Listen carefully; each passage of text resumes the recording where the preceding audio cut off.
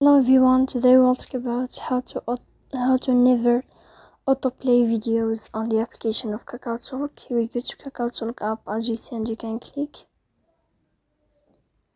In this page, here we go to above to the sign of settings.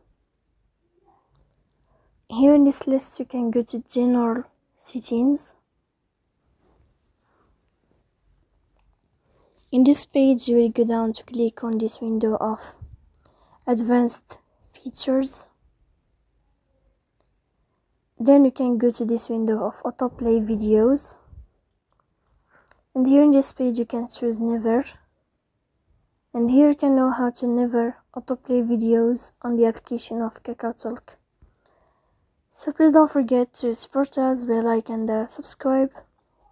See you next time in another video, and thank you for your attention and your watching.